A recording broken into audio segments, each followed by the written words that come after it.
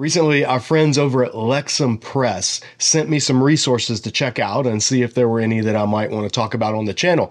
And I wanted to make a short video just to highlight a couple that I think are really cool, especially for parents or those of you that work with kids. We've reviewed other kids-focused Bible resources here on the channel, and they've been a mixed bag. Some have been okay, some have been ones I would not recommend. I want to share some that I absolutely recommend. I think these are awesome. These are the Fat Cat books by Lexham Press.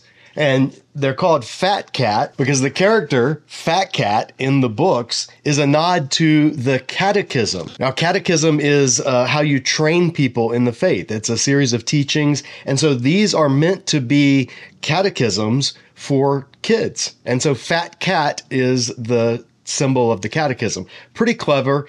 And I want to show you these. They sent me this one, and since Easter, it is Holy Week this week. I wanted to look at the King of Easter. Jesus searches for all God's children. And then they also sent me the 10 Commandments for all God's children and a coloring book, the 10 Commandments coloring book that goes with the 10 Commandments volume. So let's take a look at these and I'll give you some quick thoughts. So here is the King of Easter, and the art is by Natasha Kennedy. And the text is by Todd R. Haynes. So you open it up, really beautiful. I really like this, very colorful, stylistic. This actually reminds me of the opening tapestry in Nausicaa of the Valley of the Wind. If you've ever seen that pre-Studio Ghibli Hayao Miyazaki film. If you haven't, you need to see it. It's fantastic. But this made me immediately think of that tapestry that opens that movie. So you open it up and there's a prayer to Jesus on the first page. And then there's an explanation of what is Fat Cat. And so they say, Fat Cat is our way of making the catechism approachable. He represents the catechism, the 10 Commandments, the Apostles' Creed, and the Lord's Prayer. In this book, Fat Cat guides us through the truth we celebrate on the holy day of Easter.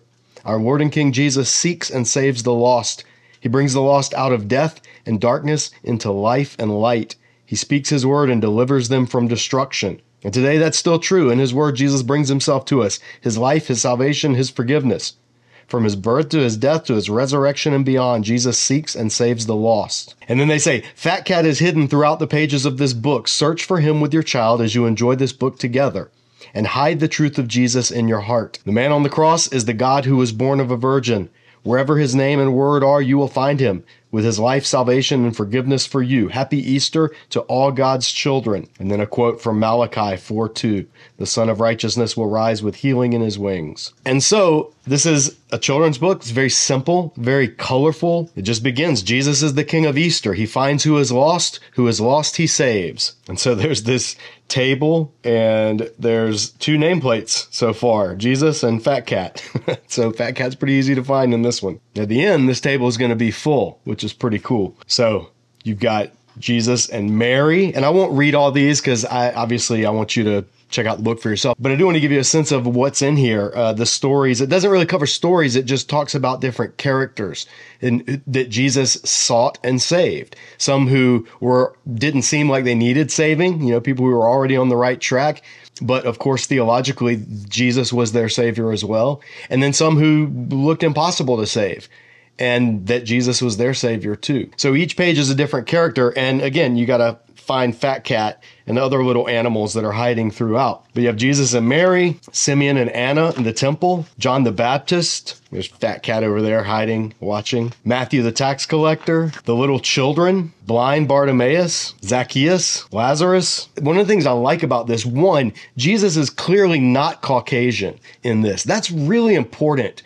There's been centuries of European Caucasian Jesuses that have permeated pop culture, and it's just anachronistic, but 2, it takes Jesus out of the realm of the ancient Near East, out of the realm of first century Galilean peasant. And so picturing him as a darker skinned Middle Eastern looking person, I am all for that in depictions of Jesus. But I do like that all of the people are represented in different shades of brown, so to speak. So it's not like you got like sub-Saharan Africans and Nordic Europeans and East Asians and Aborigine. It's not that. I mean, everybody looks kind of like somebody you might see if you went throughout the Middle East today, because people in the Middle East range from fairer skin to darker skin. But it's just cool that all are kind of represented. It definitely de-Caucasicizes. That's not a word, but I'm just going to coin it now. It takes Jesus out of that blonde, blue-eyed European, but it does so in a way that also presents the universality of the people that Jesus came to seek and to save. So I think this is great. Some people may not like it. They may want their traditional white Jesus, but too bad. That's not what Jesus was, biblically speaking. So this is much closer to it, and I think it's great. It's definitely a step in the right direction in terms of depictions of Jesus in children's artwork. And then you have Jesus and Mary and Martha. You have Jesus and the thief on the cross. And they even got the text on the sign that hung above Jesus correct. It's in Hebrew, Latin, and Greek. Jesus and the centurion at the cross. And then this comes from the Orthodox and wider church tradition of the harrowing of hell. You have Jesus going and saving Adam and Eve, who are depicted as an old man and an old woman. This is a tradition within, particularly in Orthodoxy, but the idea of Jesus also being the savior of the Old Testament saints is very much a biblical notion. So it's cool to see that put in here. And in the middle of the book, today, salvation has come to this house. So then Jesus and Mary Magdalene after his resurrection, and you can see his crowd is growing throughout the book. Jesus and the travelers on the road to Emmaus, Jesus and doubting Thomas, Jesus and Peter at the reinstating on the shore of the Sea of Galilee, Jesus and his enemy, Saul. And then at the end, and you, did the King of Easter find and save you? Yes. So now that table that Fat Cat and Jesus were sitting at the beginning is full of all of the people who Jesus has saved. And then at the end, there's a list that says, find Jesus and his friends. And so these are all of the people you can look for throughout the book. And it gives scripture references by each one so you can read more about them or read to your children more about them in the Bible, including these animal characters, Wormy, Knock Knock, Focat, and Fudge. And these are Psalm 145, 14 through 17, which talks about God caring for all the creatures.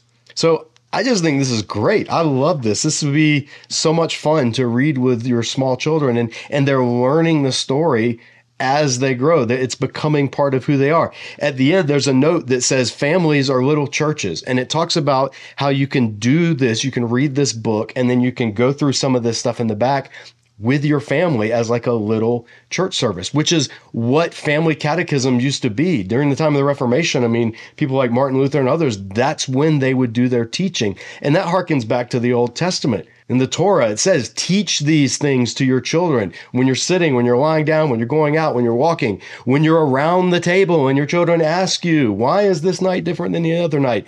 You know, Passover, all of these Hebrew concepts were ingrained not in Sunday school classes or Sabbath school classes during the Old Testament, but around the dinner table. They were ingrained by family. The primary teacher of children was to be the mother and the father. So I think this is great. I love this. There's a prayer at the end, an Easter prayer that you can pray and respond. So it's a little bit liturgical, and there's scripture references for each response. Then there's the Apostles' Creed. So you can say this together, which is wonderful. I grew up Methodist, so we said the Apostles' Creed every Sunday, and I'm really thankful that I can say the Apostles' Creed by heart without even thinking about it. It's just become part of who I am. That's really cool to see that in a children's book. Then there's a prayer that parents can lead their children in praying if they want to. And then there's a note to parents about some of the different characters and the illustration choices that they've made throughout. But it emphasizes the main point of the book. That's the story of Easter. On Easter Sunday, King Jesus rose from the grave, defeating sin, death, and the devil, and bringing us forgiveness, life, and salvation. It quotes Isaiah 9:2, the people who walked in darkness have seen a great light. Those who dwelt in the land of deep darkness, on them a light has shone. Easter celebrates Jesus putting death to death, bringing us out of darkness into light, and giving us true life. God's word brings us Jesus. Jesus brings us good news. Wherever his name and word are, you will find him. with his life, salvation, and forgiveness for you. As he promises Zacchaeus, today salvation has come to this house. And so you even have like a daddy fat cat and a mommy fat cat reading to the little fat kittens there. It's really cute. And then a little information at the back about Lexham Press, and that's it. Now, the Ten Commandments, artwork, purpose, the approach is very similar. Opens with another cool tapestry, talks about who is Fat Cat. There's a prayer at the beginning. And then each of the commandments, what they've done, because this is Christian view of the Ten Commandments. So they center each of the commandments around something having to do with Jesus. They go through all 10. I am the Lord your God who brought you out of the land of slavery. You shall have no other gods before me. Here is the depiction of the nativity and the people coming and worshiping Jesus, which has incredible theological implications. You know, you are not to worship anyone else. This is Hebrew Bible, Israelite religion 101. And yet, in the New Testament, people worship Jesus. So that leaves us with two choices.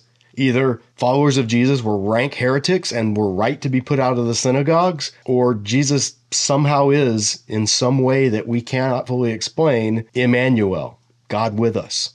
And worshiping him is not a violation of the second commandment because he is God in the flesh. Those are the two choices that the New Testament leaves us with.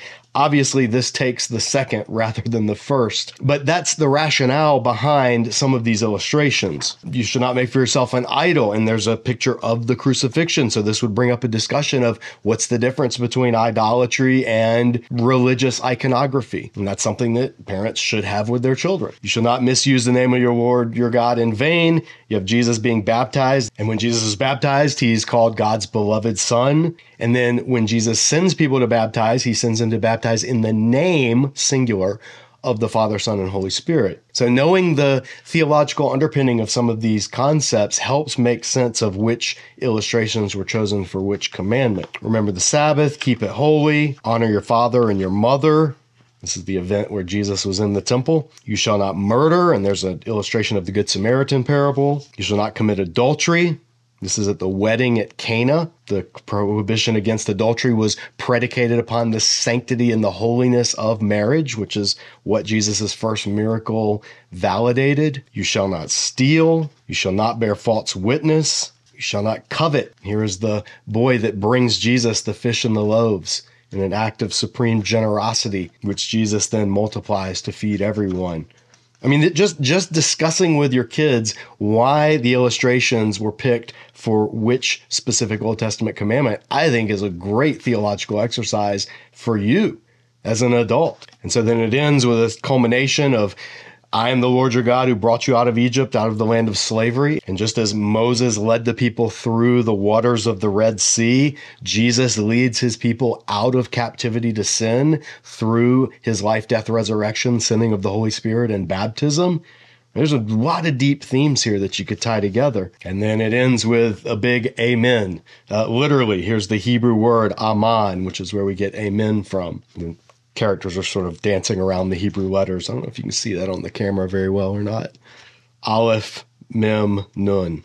Then there's a note again about families being little churches. There's a family prayer. Then there's the 10 Commandments that they can repeat and learn. Then another suggested prayer that parents can lead children in. Then there's a note to parents about the 10 Commandments. They talk about how different traditions number the commandments differently. There are different traditions break the commandments up different ways. And this kind of goes over a little bit of that. But then there are passages in Scripture where we find the commandments and New Testament nods to those commandments. And the coloring book is basically these illustrations, but without color. So there's a note about Fat Cat at the beginning.